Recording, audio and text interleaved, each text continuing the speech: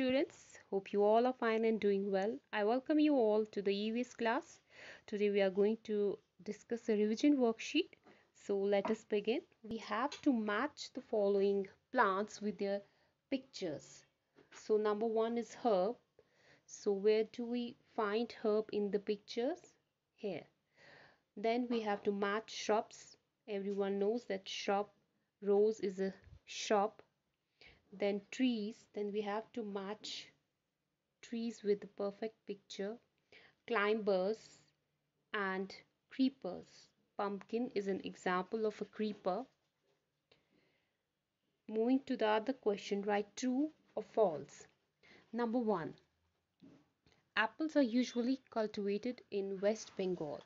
The answer is false. Plants provide us wood, fiber, and medicine. The answer is true. The redwood tree is the tallest tree in the world. The answer is true. Leaves do not play a vital role in the functioning of a plant. The answer is false.